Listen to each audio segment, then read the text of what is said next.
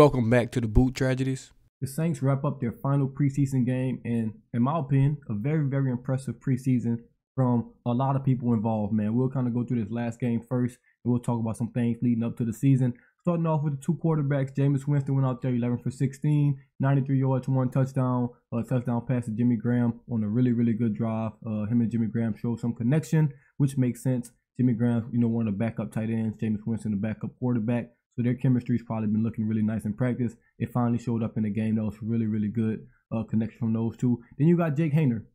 Jake Haener, who's come in with rave reviews, man, out of practice and things like that. But guess what? That's why they play the games. Now, I'm not going to sit here and kill Jake Haener. He's a rookie quarterback, a guy that's not going to play in the NFL. This is basically a red shirt season for him. So I'm not going to sit here and pretend that I expected him to be, Drew Brees out the gate or something like that. Some people, especially the Saints fan base, we tend to get these quarterbacks in the 4th and 5th round, and we just hype them up like they're going to be the next franchise guy. We did it with, I think it's Garrett Grayson, something like that. Grayson, can't remember his first name right now for some reason, just because he wasn't memorable. Then we had Ian Book. Now you got Jake Haener. Let's just slow down. Let's just slow the road. We don't have to just jump to conclusions on these guys. Let these guys develop. But still in all, Jake Haener didn't have the greatest of games last night. 17 for 38, 172 yards. 2 interceptions, got sacked 2 times. The quarterback rating of 36.8. That's just not good football. Through back-to-back interception to basically end the game for the Saints. So he's going to have to be better. But let him develop. Give him some time. It's never going to be a 1-year project. It was never going to be a 2-year project. He's going to be a guy in the NFL. Then maybe he'll, be a guy in the NFL 3 to 4 years down the line. I don't know why so many people have been saying, hey, get rid of Jameis Winston. We got Jake Haener. Get rid of this. We got Jake Haener. No, that's not the case. The guy's a rookie quarterback who played at a small school. He's not going to be ready for the NFL for at least a couple years. Let's just stop jumping out the window. Let's stop jumping to conclusions about guys that are going to be really, really good in the NFL, especially at the quarterback position. You can have guys translate, from maybe the receiver position, a running back position, even sometimes on the O-line, D-line, but it's always going to be tough. Look at Trevor Penny. It's going to take him some time, to transition. He's been looking good this preseason, but you can't just throw guys from these small schools out there and just think they're going to be successful day one. Obviously, you have outliers to the rule. You got Josh Allen and things like that, but it's just not going to happen. Look at Trey Lance, a guy that didn't play football a lot, came to the NFL. He's already off his team. So for you to think Jake Haener is just going to walk into the Saints building and be better than Jameis Winston and have a chance to be the backup quarterback is just not realistic. And realistically, he's the 4th guy on the roster. It's going to be Carr. It's going to be Jameis Winston. It's going to be Taysom Hill. Then it's going to be Jake Haener. And that's no shot at Jake Haener. Maybe he has potential to be a starting quarterback in this league, but let's not pretend that it's now. Let's stop pretending that it's now. I know he's out there playing with the backups and things like that, so you don't really get the full picture of him, but he's not going to be ready to play quarterback in the NFL right now, and that's just the case. And there's no shot to him. There's nothing wrong with that at all. There's nothing wrong with that at all. I think he got some really, really good tools, some really, really good traits to be a successful quarterback. Right now, it's just not the time. Maybe next season it'll be a big jump, and then maybe he can, be the backup quarterback next year. But for right now, it's just not the case. But I do really, really like some of the tools and traits he has. Now look at the running game. Running game wasn't that great. Let's just be honest. Offensive line, bad out there. Very, very bad out there. So you got like Kendrick Miller, 8 carries, 14 yards, 1.8 yards a carry. You can't put that on him. You cannot put that on him. If you watch the game, he's getting hit 4 yards into the backfield. I'm surprised he got positive yardage, to be honest. It was that bad. The run game was just very, very, very, very bad. Ellis Merriweather, 8 carries, 32 yards, 4.0 yards a carry. That's a little better. I'm fine with him being running back 3 when the season starts, by the way. If they're going to go Jamal Williams, Alvin Kamara, and Merriweather, I'll be 100% fine with that. I think he had a really, really good preseason. He showed that he had a chance to make this roster. Now, will the Saints do that? Will they go out and get someone else? I don't know. But I think he had a really, really good showing in this preseason. I like what I saw from him. So hopefully he can make this team for the first 3 games at least. Then when Alvin Kamara comes back, obviously it's going to go a little different. Or maybe he stays. Maybe he turns to a special team guy. Maybe you just go crazy those first 3 weeks and you force the Saints to keep you. Who knows? But I do really, really like him. He had a really, really good preseason. Adam Prentice in there, 2 carries, 18 yards. Obviously, he's going to be the starting fullback when the season starts. He's a really, really good fullback for us. Now, the receivers. A very, very interesting game from the receivers.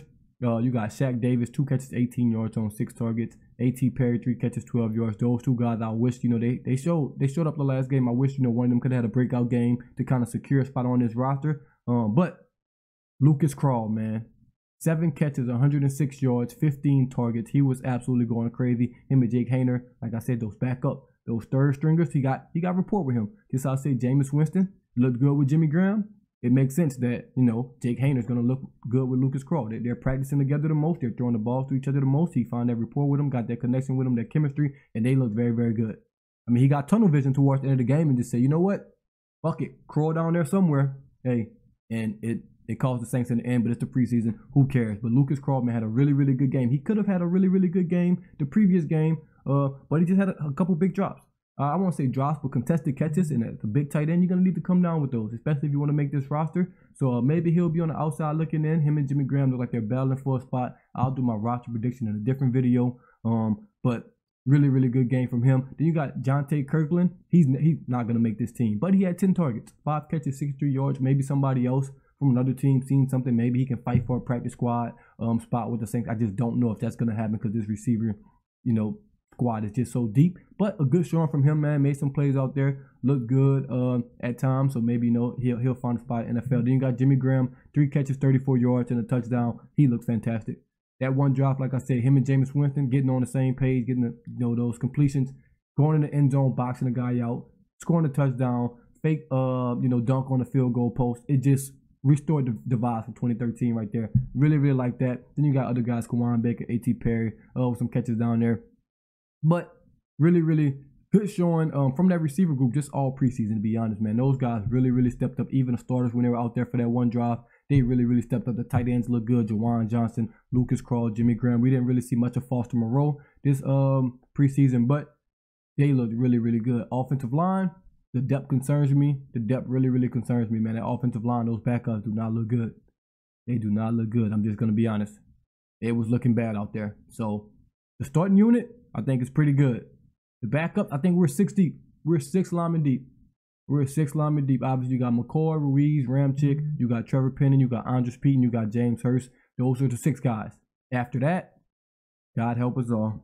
I just know God help us all. It's really, really bad. It's really, really bad out there. I don't think the offensive line depth is anywhere near as good as it needs to be, man. You got to be 9 or 10 deep on the offensive line, and we're 6. Now, I know you're not going to get 10 Pro Bowlers, 9 Pro Bowls, but you want 9 pretty good guys, and I think we got 6 guys that are NFL caliber guys. We're going to need a couple more, in my opinion. So we'll see how that plays out. Defense now. There's also going to be some very, very big decisions on that defensive front, man. A lot of guys stepped up. A lot of guys stepped up on defense. Let me get out the way and start this with Jalen Smith. That dude looks like a dude. We'll just put it like that. He looks like a dude. He should be the 3rd linebacker on this roster. He looks really, really good in this Saints defense. I don't know why he was still a free agent. I don't know if he's motivated or what, but he looks very, very well in the Saints defense right now. I think he's a lock to make this roster. I know I said I'm not doing, 53-man roster predictions and stuff like that right now, but Jalen Smith's been that good that I can confidently say that he needs to be on this roster. Like, guaranteed needs to be on this roster. He's been that good for the Saints. All linebackers play well. All the linebackers really played well, man. From Sewell, Jalen Smith, Nick Anderson, DeMarco Jackson. A lot of guys played well. It's going to be very, very interesting to see who makes the roster with those guys. But I really, really like the way the defense played this preseason, man. A lot of guys stepped up. You got Ugo Amadi. He's been obviously a fan favorite out there. He's played well. He's returned some kicks for the Saints. He's kind of done a little bit of everything. So he's going to be an interesting roster choice as well. I think he played really, really well. Jordan Howden has played well as well. The rookie safety draft pick. But, man, I want to talk about the defensive line. Actually, before I get to that defensive line, Alante Taylor had a nice pass breakup, had a nice couple plays in coverage. I think the cornerbacks played well. Other than that one drop where Alante Taylor kind of got beat a couple times, the corners played well pretty much this whole preseason. Like I said, it's preseason. It's a lot of guys out there. A guy's going to make mistakes. Guys are going to get beat. But for the most part, man, the Saints defense played well, especially the secondary in this preseason. A lot of offenses are not running a lot of complex things, man. So, hey, they played well with the things that were thrown at them. And I really, really like this defensive back crew that we have in the building. I think it's going to be a tough decision for some of those back-end guys. But the start guys, the high-caliber guys, going to be really good. Now, the defensive line. We didn't play our starters. Well, maybe we played out starters. Who knows? We didn't play out, so-called starters right now. Cam Jordan wasn't out there. Granderson wasn't out there. Kalen Saunders wasn't out there. Shepard wasn't out there. But there was a guy out there. He's a first-round pick. And now, we've seen first-round picks with the Saints, from Davenport to Peyton Turner to whoever you want to name, where they just ain't show up. I mean, it's preseason now. We ain't seen nothing yet. But Brian Bresee, oh my God. He looks like a dude. Like I've said already. He looks like he's special. He looked like he's special. He looks like he should have been a top 10 pick at that defensive tackle position. Obviously, was the #1 player coming out of high school. That means nothing because you got to get to college and you got to produce. And it didn't really go as planned. He was injured. A lot of things going on off the field. So his college, production just wasn't there. It wasn't the guy that everyone thought. So maybe he fell a little bit in the first round. But you go first round, you had to do something. You had to show something in college to still go first round. Obviously, he did that. The Saints drafted him. He looks really, really good. The spin move he had in the red zone, absolutely fantastic. A guy that big shouldn't be able to move that fast. That's kind of how Kalen Saunders. You put those two guys at defensive tackle, man, that's going to be probably the most athletic bunch in the NFL. I think he's really, really good. I said he was going to start, early this preseason. Now I'm 100% sure he's going to start. But like I said, it doesn't really matter who starts at the defensive tackle position because you got Malcolm Roach, Brian Bresee, Shepard, and Kalen Saunders. It's going to be a rotation. Somebody's going to probably play 60%. Somebody's probably going to play 40%, 50-50. It's going to go like that. But, man, he looks really, really good on that defensive front. And I think he just get the start nod, man. The Saints have, we've missed on some first-round picks on that D-line. We finally hit on one. Reward the guy for playing well in the preseason. I think he should be starting day one for the Saints. Then we go to our second-round pick, Isaiah Foskey. Hey, like I tweeted, welcome to the NFL, buddy. Nice you to join us. It took you a couple weeks, but hey, he's a rookie. He's a rookie. A lot of people were wilding on him. Wilding. I don't see anything. Saints wasted a draft pick. Trade him, cut him, this and that. Slow down. It's up 2 preseason games. Like, it's 2 preseason games. You're talking about cut him already when we took 5 years with Marcus Davenport. On year 3 with Peyton Turner, they haven't given us anything. You want to cut a rookie after 2 preseason games? Let's slow down. Yeah, he didn't play well. I'm with y'all on that. He played pretty bad. But slow down. Give the man some time to develop. He had a really, really good game. His best game of the preseason so far, and it makes sense. You're going to get better and better and better as a rookie. He's probably not going to be needed for the Saints this year. Probably won't be needed. If he can come, get on the field and make some plays, great. Play some special teams, great. But he's probably not going to be needed. This is what happens when you have a good team. You're probably not going to need some of these draft picks. But he played really, really well. And if he can continue to play like this, then maybe he'll get on the field for the Saints. Maybe in some pass rush situations, he'll be able to get on the field for the Saints. I did like the way he played in this game. But he was really, really good for the Saints. Like I said, you just got to keep getting better. Dennis Allen even said it. He's making strides, man. He's a rookie.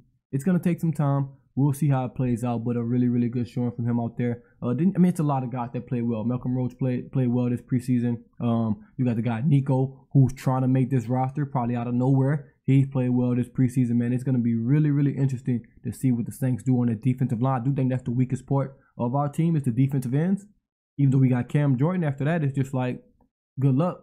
So, I do think that is the weakest part of our team right now is those defensive ends. Maybe they'll address it still. Maybe it's some roster cuts. It's surprise cuts all the time.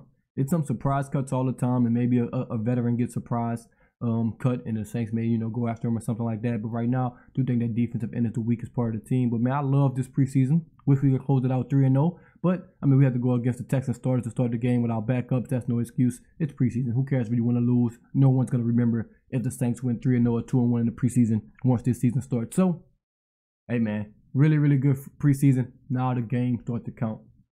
I know I've been absent for a couple weeks, but, man, it's preseason. I got to get the rest because it's going to be a long, long season coming up. A very, very long season. Hopefully, it's long enough that we can go to the Super Bowl. So, we'll see what happens, though. We will see what happens. We got about 2 weeks leading up to this Titans game. I won't really talk about those specifics until next week because football is back. It's officially back. Real football is officially back, and I can't wait, man. Can't wait for the Saints to, finish this season or start this season, I guess. Let me know what y'all think about the preseason. Some of these guys in the comments below, man. As always, this is the Boot Tragedies, and I'm out.